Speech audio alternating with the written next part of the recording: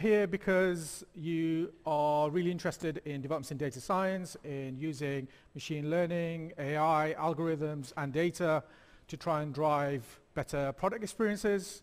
Maybe you've started to see things that are concerning you and you just want to learn a little bit more. Or maybe you're coming along because actually you want to understand, what does this mean for me personally? Where should I try and focus? What should I try and do? There's a range of different reasons that might bring you into this room.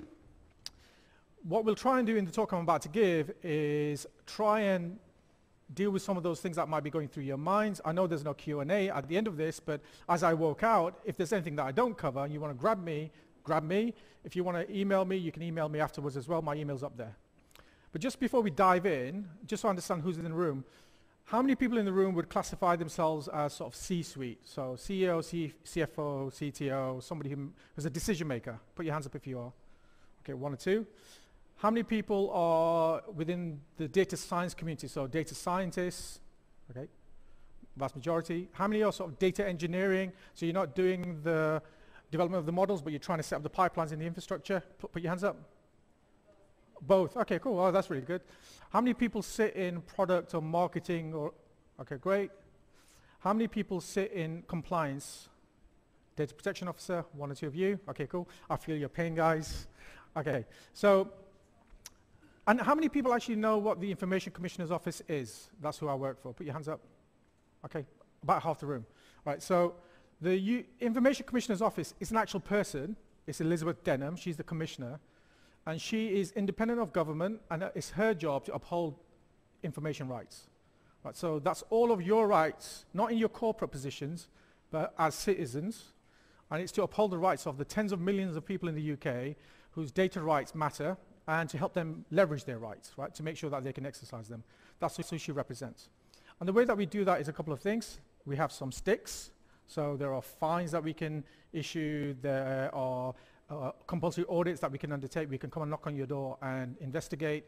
We can even, if we think there is a big enough reason to do this, issue stop notices. So there's a range of different ways that we can exercise some powers to try and influence how people's rights are being dealt with, how their data is being managed. But there's another side to this, which is more the carrot, which is how do we work with industry, with startups, with mid-sized companies, with large tech corporations to try and engineer a better information rights environment for everyone, where business can succeed, where you can all make a profit, where you can all have a great time doing your jobs, but at the same time, your customers, those citizens, can be sure that their rights are protected as defined within our society, right? So UK democracy, European democracy, we've all agreed these are the sorts of laws that we need to adhere to. How do we make sure that actually happens? And so the Information Commissioner's Office, that's our job. The team I represent is fairly new. It's only been around for 9 months, a new directorate within the ICO. I've only been at the ICO for 3 months, just over 3 months. Previously, I was at the BBC. And at the BBC, I'll just mention this because actually my ex-colleague Ben did a really amazing talk earlier on, and I sort of agreed with everything he said, and he and the team there are brilliant. But I wanted to talk about why I left, why it's relevant to the discussion around AI, and where this story is going to take us. I had an amazing job. I really loved it. I was head of emerging technology. It was fun, right? The job was really just go and think about and explore new technologies, virtual reality, augmented reality. I majored on machine learning and data science and AI, and to try and think about how do you start to leverage some of those tools and techniques and drive those into product, build better products internally for the organization. How do you build up organizational human capacity in understanding what's going on? But also, it being the BBC, and basically echoing what Ben said earlier, thinking about what this means for members of the public, the audience, right? So it was a fun job. Why leave? One of the reasons was that I had this little worm in my head that was just, burrowing away, this unanswered question, which is, how are we going to take all of these conversations that have been happening over the last 3 years around ethics and responsibility, around the fact that we're all against bias. We don't want to see bias. We don't want to see people discriminated against. We want to make sure that we're being responsible. We want to make sure that the development of machine learning isn't held back by some of these issues. I wasn't sure how you could take those conversations that were happening at quite an ephemeral philosophical level around principles and values and this thing called ethics, and actually productionize them. Bring it down into the practical reality of developing models, using those models in a product context, trying to ship those. And at the same time, how do you make sure that what you are building, even if you've done a great job, is good for society overall, right? We want to live in a healthy society. And it's really important we crack that problem because the potential in machine learning and AI is massive. So, I could have picked a few different sort of indicators of this, right? I could have put up a stat from McKinsey or Deloitte or PwC that said global GDP is going to be massively improved by the developments in machine learning and AI over the next decade or 2 decades or 3 decades. Pick your report, pick your stat, right? It's all saying there's going to be huge impact, it can be massive. Or look at these sorts of developments where some of these techniques, probabilistic compute techniques, have been used to really improve the degree to which we can make a difference to people's lives, real differences. Whether it's cancer detection, whether it's actually helping you just navigate around the city better if you're using City Mapper here in London or some other app. All of these different techniques offer a huge amount of utility and public service good and benefit for society. It's great. And yet, if you haven't been living under a stone, and as a group, because you're in this room, you haven't, you've self-selected to be here, you'll know that there is also a feeling that what is going on right now is causing a whole bunch of harm. Right? So credit to Dilbert. Dilbert is my sort of philosophical guide to life. But do you at least, even if you don't believe that's true, even if you believe it's a bit hyperbolic, I mean, it's a cartoon after all, right? It's bound to be. But can you recognize that actually that's a conversation that's been happening out in the wider world, right? Through the media, through sorts of discussions, the discussions that have been happening with policymakers and others. It is happening. And there are instances where real harm is happening. There are instances where there is evidence about the use of machine learning, probabilistic compute, personal data is driving harm. How do you respond to that, right? So the Information Commissioner's Office is a regulator. It's our job to regulate information rights. We have to try and understand what to do about this, but equally, so do all of you. If you want healthy businesses, if you want to try and succeed. So whether you're a data scientist or a data engineer, whether you're compliance, whether you're leadership, if you're working for an organization, you want it to do well, right? And if you're not careful, at best, you end up with headlines like this, right? So the sneaky ways that companies manipulate you to buy more online. I'm sure most organizations would say, who are using sort of data science to drive their products, that's not the intention, that's not what we do. This is a misrepresentation of what happens.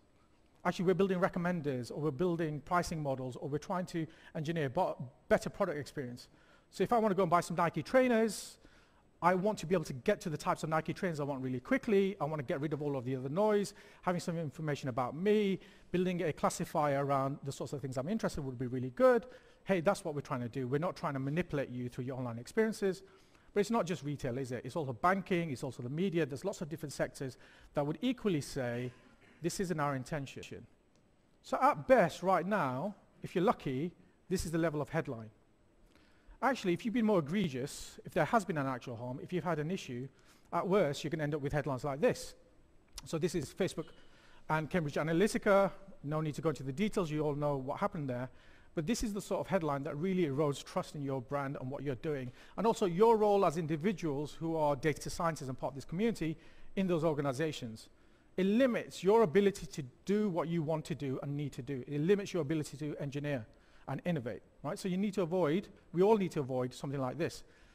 At the time, I mean, like I said, I've only been in the ICO 3 months, so this is a case that my colleagues investigated, and at the time, the limit was $500,000 that the ICO could fine to any organization. With GDPR, that's changed. It's 4% of your global revenue. Like I said, there's compulsory audits that can be done. Stop notices can be issued, right? So the range of powers that can be leveraged have increased. I mean, the world doesn't stop, right? So equally, as the powers of the regulators have increased, the ability of organizations to move around those and respond has also increased. So there's a constant conversation about what effective regulation is. But no matter what you think about that, whether you think organizations can price themselves out of these sorts of issues or not, just reflect on this. This has material consequence, right? So it affects your recruitment ability, it affects your ability to retain talent, it has loads of consequences amongst your customer base, how they perceive your brand, and the degree to which they'll trust you, right? There's research that's recently published that evidences that. And then why AI? Just to sort of labor the point, if you were to ask me what does my current team spend all of its time on, these are the list of sort of things that are priorities for us right now. So cybersecurity, thinking about how do you design online services that work for children, right? How do you build in the right protections, especially when so much is data-driven? How do you make sure that the role of facial recognition technology in our society is balanced against our social norms and what the law says? These are questions that we're tackling right now, we're investigating and looking into. And the thing is, I mean, at this point, I wish I had that Intel chime, you know, like Intel Inside, right? If you remember it from the 90s or whatever. It's all AI inside, right? Actually, AI is a really loose definition. It's a collection of compute technologies that might be, on the one hand of the spectrum, just quite simple decision trees. On the other hand, deep learning models. But if most of these issues that we're investigating and looking into rely on personal data, and they rely on some level of probabilistic compute. So AI in its general sense is powering so much of what we're seeing around us. And that makes it really important for us to understand how do we respond. Sorry, just very quickly, what is age-appropriate design? So we've just issued a code. You can go onto the ICO's website, and really it's saying that for any service that might be likely to be accessed by a child, here are 16 principles that should dictate how that experience should be delivered to that child, right? So it's really starting to ask that question and answer it around how do you make sure that the internet is a safe place for children to navigate? Rather than exclude kids and block them off the internet, how do we make sure that actually, if it's very likely a child is going to access your services, you've thought about that, right? So you can go on the website and look up age-appropriate design code, just Google it or Bing it or whatever, pick your search engine, and you should be able to find more details on that. But we can't be in this room and not mention that word ethics, right? It's singularly the most easy thing to define and the most difficult, right? You've had countless definitions of it today, not just in this room, but across the conference today. In lots of the different rooms, people have sort of referred to it and given you some form of a definition. Again, you could Google this and just ask the interweb, what is the definition for ethics? You could actually go to Google, Facebook, Microsoft, and others, and they've done lots of work on this. You've heard other organizations talk about it. So why don't I just pollute the data set and give you one more definition, right? This is my personal one. AI ethics, for me, is the gap between what the technology enables us to do and what the law and society believes is the right thing to do, right? So how do we navigate those two points on the spectrum? Actually, if we're being a bit more precise, that's not an accurate definition, because what the law says and what society expects are often not the same thing, right?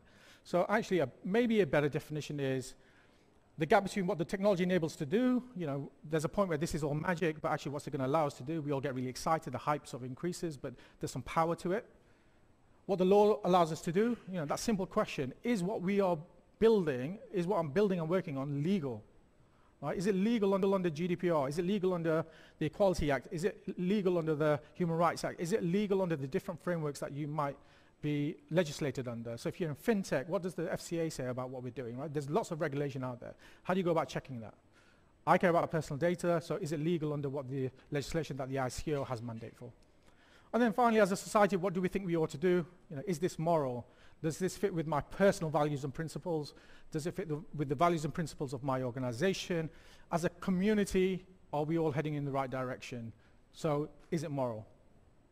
My team's job, and I apologize for the sort of like not so subtle transition to close the gap between those things, but it's really to close the gap between those discussions, right? Because the world isn't static, it changes. What was morally acceptable in the United Kingdom in the 60s and 70s isn't acceptable now. I'm a second generation immigrant, right? My parents came from Pakistan and Kashmir. When I was growing up in Sheffield, they had lots of racist invective thrown at them, right? I had it when I was younger. We do not as a society accept that as a norm, a social norm now. So social norms will change. For data scientists, that's really important, because how do you cope with the fact that your customer base, your user base, the people that you are profiling or trying to deliver services to, their context is going to constantly shift. Right? At what point do you account for concept drift? Right? How will you do all of these things? These become really important. But you have to start with this sort of framework in mind, really thinking about, okay, what does the technology enable us to do? Let's separate out the hype. Let's really focus on what is possible now and what we're aiming to, what we're going to invent. Where is that applicable? Where should we use it? Then the test. How do you make sure that what you're doing right now to be successful as a business is legal? How can you go about making sure that's the correct thing to do? And I'll explain the AI audit framework that we've got that should help you with that. But then finally, you know, my team's job also to shape the next debate. But all of you are also shaping the next debate just in your day-to-day jobs. So how do you do that in a way that you communicate it, both for this group, but wider society? We kind of need to think through what the mechanisms for us to do that together. Now, just to focus on that middle one, what does the law say? We shouldn't shy away from a central fact.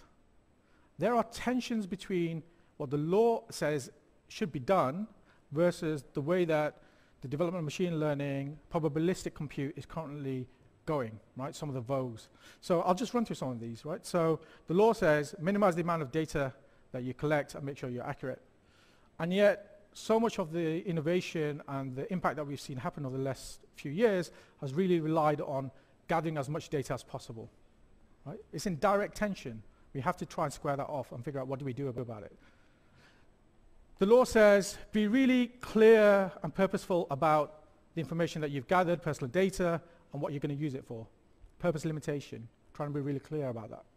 But we also know that often the data that you collect, the example there is about crash logs, but it could be anything, when combined with other data, can help you draw inferences, right? Detect patterns. Right? So how do you square off the fact that you might have got consent under a very particular use case and you've limited the purpose in asking whoever your data subject is, but equally for you as a data science team, you want that slight more freedom to be able to navigate through this and draw out inferences and detect patterns that are there to be detected, right? How do you square that off? That's a tension, right? Just recognize that legally that is a tension. You might be on the wrong side of the law if you're not careful. Transparency and fairness, lots of discussion about that. How do you actually make sure that the sorts of information that you provide is impactful and meaningful to whoever it is that you're explaining? I don't want to go too far into that because it's been discussed quite a lot today. But alongside that, for us, as the regulator, did you recognize the context in which you were delivering that assessment? Right? How did you manage the trade-offs that you almost inevitably will have to manage in delivering that transparency or that accuracy or that understanding or that explainability? What are you willing to trade, and did you do it consciously? What the law says is that actually you need to make sure that you are transparent and that you're fair in your explanations, and you've done that.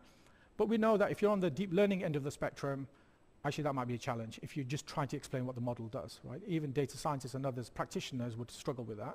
So actually what is useful in that context? And then automated decision making. Lots been made about the clauses in the law in GDPR around automated decision making. And actually one of the better ways is to have a human in the loop. Again, up until 3-4 months ago, I was in media and tech. I really cared about how do you build decision support tooling for members of staff and colleagues, right? That's the language I use, decision support tools.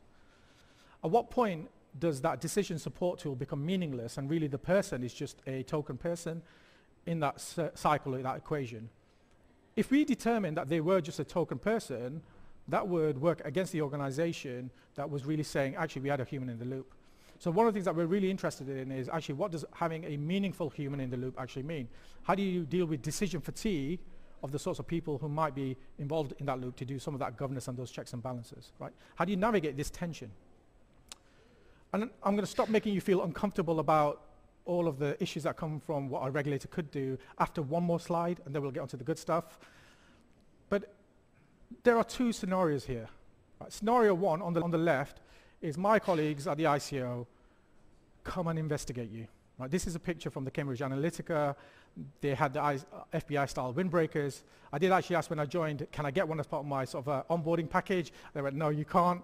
But I'm not enforcement, I'm not investigations, but at some point, if my colleagues feel there is an issue and they come knocking on your door, that's bad, right? It's a collective failure if we all get to that point. The other side is, well, actually, how do we move the conversation and we try and engineer and create the blueprint for what an effective framework for developing machine learning is that recognizes and protects citizens' rights, while at the same time allows business to innovate. So, give you a snapshot of the framework. There are two parts to it. The part in green, if you are an organization of any size, should not feel unfamiliar to you, right? The exact terminology might be different, but how are you planning to deliver training to the people who really need to know about this stuff, right? What is leadership doing around risk management and understanding the decisions they're making? How do you, as a data science community, make sure that you're not holding the baby because everyone else has just pushed the decision down to you? How do you make sure that it works upwards and downwards? How do you make sure that your auditing and documentation is up to scratch? We're not saying you need to develop brand new processes for this. Our work is exploring what the difference is within a AI context that you need to understand, and how do you go about understanding it and adapting and upgrading what you have. The reason is, I should have said this actually, this framework is being designed to help my assurance and investigations colleagues. so that the next time they have to go and investigate an organization that is using any form of data, personal data or probabilistic compute, AI, machine learning, what additional tools do they need to augment what they already have? Well, just as I was saying on the previous slide, we don't want to just keep that in-house. We're open sourcing this. So me sharing this framework with you at top level is step one, but there is a whole site that you can go to and you can read more about our work. We'll be issuing guidance. We're asking for consultation. We are doing this open source because we think if we raise as a community the bar, it's better for everyone. We go upstream, you all avoid the problem in the first place. My colleagues never, don't have a job to do, right? That's the ideal scenario for us, that we don't need to investigate. But yeah, just back to this top level, really it's the delta between what you already have and what is specific around machine learning and AI. The bottom half really starts to explore specific risk areas associated with AI. And here's the sorts of conversations and questions that you've had this morning. How do you untackle those, right? If you've been relying on, say, checklists, how do you understand, how can you be sure that the checklist model that you're applying is going to get you through the legal compliance checks that you need? There were earlier lectures and talks about synthetic data. If you intend to use synthetic data, how can you be sure that use of synthetic data is still not going to leave you in a legal gap somewhere? How are you going to navigate that? And this is the bottom half of the framework, just reiterated and expanded. Here are the sorts of questions that we are going away and doing some research. My colleague Ruben Binns, Dr. Ruben Binns, his day job's in Oxford Computer Science Department. He's seconded into the ICO for 2 years. He's developing the framework. He's doing a lot of this research. He's sharing it. He's blogging it. So if you want to know what our current thinking was around automated decision making, we've got a blog out there which previews some of our thinking. You can come and get engaged. If you had a question around how do I balance the trade-off between accuracy and privacy, or accuracy and explainability, some of my colleagues did a project where we used citizen juries to ask people what did they care about. And I'll preview a little result for you. In the health context, when they were asked, would you trade away explainability of how this decision was made for accuracy, the answer was yes, because they felt that having accuracy in a health scenario, say cancer detection, for example, was really important, and they trusted the institutions that do that, right? So they trusted the doctors, they trusted the hospital, they trusted the NHS. Same sort of question, but presented in a police or judicial scenario. Actually, they were not willing to trade away explainability. They felt it was much more important to have an understanding of how that decision was made, because either it was going to affect them personally, or it could affect society more broadly, and they felt it was more important as citizens that they had understanding. The reason that matters to you is trying to figure out how do you navigate all of this is going to be very context specific. And you need to know what we think when we look at this question, and we will be using this sort of approach to try and determine, did you get the balance right? Try and take away some of the myth and the mystique around this. We can't make it hard science, but can we get rid of as much of the grey for you so that you understand, are we doing the right things? We've also been doing lots of work around the different rights and how they might get impacted. The next blog that's going to be issued is going to look at the other trade-offs and really expand on that. And really, this is leading to my closing slide, which is where next for this work? Because what I've shown you is just a very top level. The blogs, half a dozen that we've already published, are just our initial preview thinking. We are going to work through all of these questions over this coming period. And actually, this is your opportunity, right? This is not being done broadcast out to you. We're not just doing this in isolation and pushing it out. This is a consultation period. This is where if you have opinions, you can either just post them on the comment section on the website, or if you don't want to do it in public, you can email us and we can have a bilateral conversation about your views. And we're really interested to see what you think about the maturity of the framework. One example, what's missing of that right now is, well, if I'm not a Google or a Facebook or an Apple or a Microsoft or an IBM, the full stack problem, and I'm likely to be using third-party data or third-party models, what does that mean for me, right? What does it mean if machine learning is part of my supply chain? What does it mean for me if I'm using third-party dependencies to build my product? So we're going to go and research and explore that and try and provide some guidance and clarification on that. So this is your opportunity to feed in those sorts of really top burning issues that you've got, and we will try and respond. And that's going to carry on through till about October. We'll then go into a slightly more formal consultation period towards the end of this year, and then early next year, we'll publish the actual guidance. I'll stop there because I think I'm well out of time, but if you want to go and find out more, you can go to this website. If you want to email us, you can use that email address. Thank you.